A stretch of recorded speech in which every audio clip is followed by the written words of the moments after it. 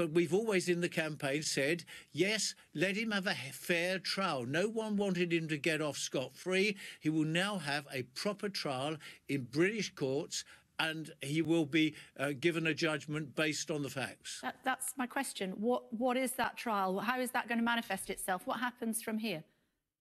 It will come. It's quite, as you can imagine, it's quite a convoluted legal process. But the charges have not gone away. It will go through the criminal justice system in this country. It may take some time, but as Laurie said at the press conference this morning, he's willing to face justices in his own country. If it can be proven he's done something wrong, he will face a penalty under English law. He's happy to do so. What will he be charged with? Charged with hacking into sensitive material in the United States. Whether that can be delivered as a crime in the United Kingdom is above my legal competence, but a fair trial is guaranteed if it takes place. But you said it was going to take place. Is it going to take place or not?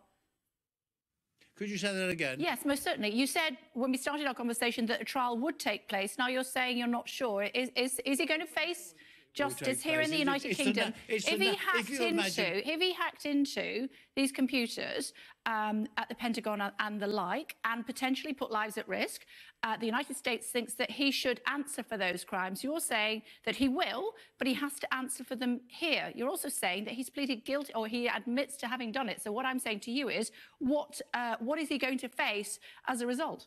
Will he go to jail? Well, the Crown prosecutor, like anyone else charged with a crime in our country, it will now be considered by the Criminal Prosecution Service, and they will make a decision. And we've always been happy with that. The fact is, here is a young man who has mental health issues, who's on the spectrum of autism, and we've long campaigned for the fact that the only safe place for a trial is here in the United Kingdom. We've now won that. It's a day of celebration for all of us who have been campaigning across the party lines for this result. 144 members of Parliament wrote to Barack Obama seeking a pardon for Lauri Love. Okay. That didn't come off, but I think we can see justice on the horizon. So you think he should be pardoned and not face trial here?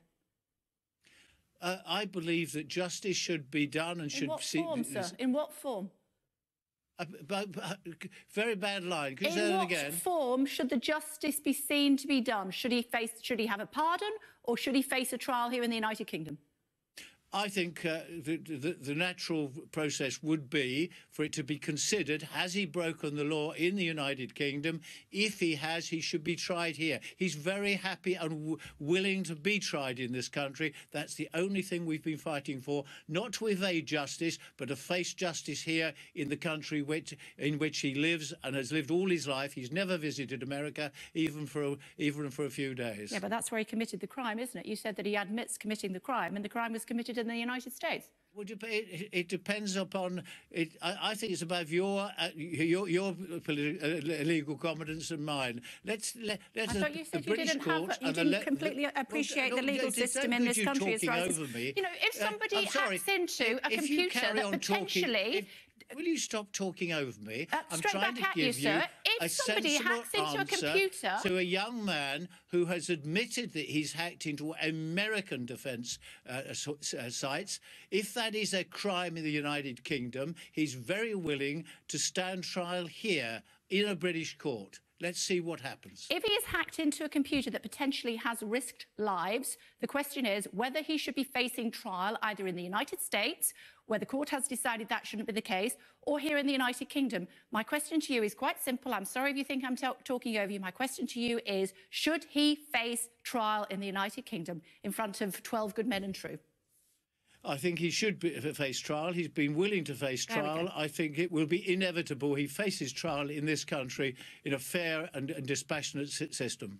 Good to talk to you. Thank you very much indeed for joining us on Sky News this afternoon. Still to come on the programme, the very latest